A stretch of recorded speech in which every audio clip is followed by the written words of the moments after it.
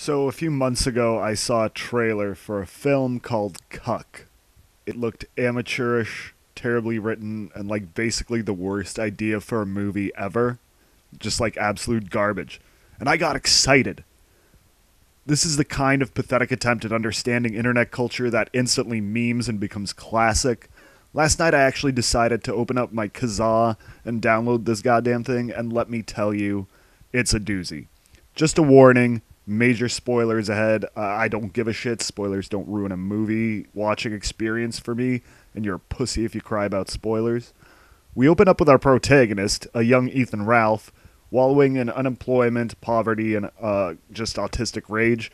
He hates foreigners and women, hangs out at the gun club, lives with his mother, and he runs a YouTube channel where he incoherently rants and cries about shit. He's a chronic masturbator and generally a sad person who eventually gains some minor popularity online, gets hoodwinked into starring in cuck porn. When it all falls apart, he goes on a realistically incompetent killing spree, and that's the end. That's the whole movie. And that's really enough to make a good exploitation movie. I would compare this to like a retro 60s drug movie or a gang movie where the writers and producers had absolutely no experience with the thing they're writing about, but saw it. They saw it was becoming part of the culture and quickly tried to make a buck on it. And there was some damn good movies like that. Think of Switchblade Sisters or The Warriors. Now, Cuck isn't quite in that category. It suffers from horrendous, terrible writing. It doesn't understand the alt-right. It doesn't understand incels. It doesn't understand the internet. It barely understands masturbation. It just glues together the most basic bitch polisms and like stereotypes. Yeah, they think they're scary. Well, you'd be right to be scared of this. That's a fucking 38 Magnum. It's real. It has enough power to kill a grizzly. That's why the liberals want it banned. Yeah. But here's the thing. When the shit hits the fan, when the real bad guys take over, you're gonna want us on your side. When the time comes, you're gonna be begging us for help. But here's the thing. We don't have to do anything for you liberal cucks. You tried to take away our Second Amendment. So when the fire comes, you're gonna burn. But at times, the writing is so bad it actually matches the main character's autistic thought process. Take this for example. I'd really like it if I was in the military. Special ops. I don't really know much about that. Why the military? Well, what do you mean, why? I'm just curious. Well, because there's a shitload of threats right now. We're getting threatened all the time and nobody's doing anything. So I want to fight for our country, you know. They need men. I mean, most guys in college today are cucks anyway, you know? They're what? Cuck. You know, cuck like a pussy.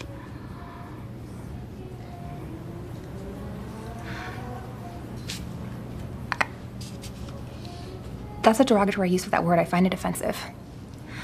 Pussy? Why? Because you think pussy means weak. Or anything a woman has is less than a man's? Hey, no, I got no problem with pussy. I just mean that men should act like men, you know? I mean, you like real men, right? Admit it, all chicks do. Chicks? What, nothing is untrue. What I said. You really think that you're gonna support yourself with this bullshit arts degree? You know what? I think you would have been a lot more successful if you would have gone to college. What is that supposed to mean? We are not a match. Best of luck.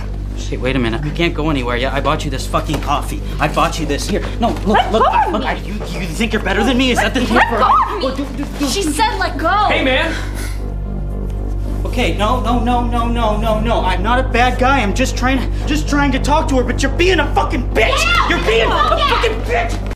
And that's really what saves the movie. The lead actor, he takes this kind of bad character in this pretty bad, awful script, and he sells it completely realistically. He swings violently from Chris Chan-style tard spurgouts to genuinely struggling to express his sincere feelings with a limited understanding of what he's trying to say, kind of like a Sargon of Akkad. Yes, sir. I mean, that's why I pretty much started my channel, you know. All the problems we're facing, immigrants, all that. Yeah. I think you follow my views on identity-forming cultures, the systemic watering down of the white nation-state.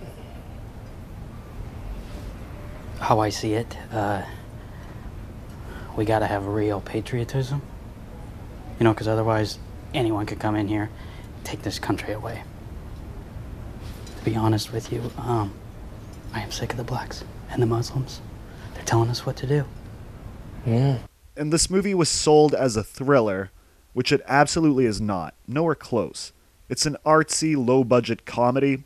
At least when I watched it, my laughs were sincere at just how cruel and needlessly vile the world the director has built is.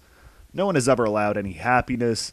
No one has allowed a moment of peace. It's just misery and sadness happening to a tubby YouTuber, which is, by the way, the whole reason anyone watches YouTube anyway. So this world is bleak, it's constantly hostile, and the characters are always just sick and tormented. Yo, clean that shit up, Opie.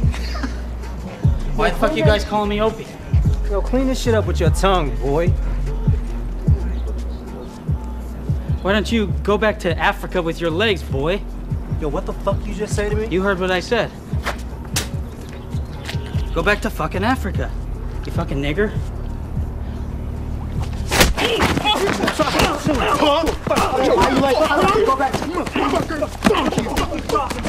the hell is going on here?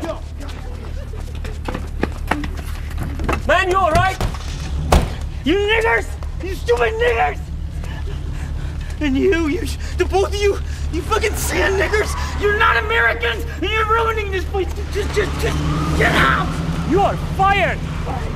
You hear fired? Get off my property before I call the police! Go back inside.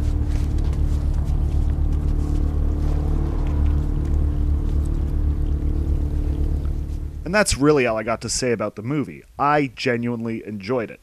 I went into it expecting to be bored, to be embarrassed, and just to be begging to turn it off, and none of that happened. It was a fun, silly movie with no bearing on real life. It's ham-fisted, it's stupid, and it's pretty enjoyable. I give it a 3.5 out of a possible 5. Rubber fists right in the shit pipe. My name is Sidney King. I hate a lot of things. Fruits, colours, and above all, women. Goodbye, mother!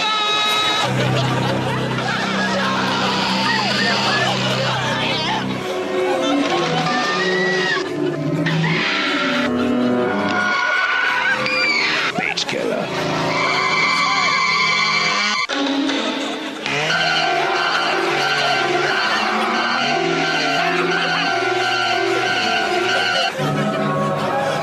I just get these terrible headaches. Bitch killer. The dirtiest, nastiest, sexiest film you'll see all year.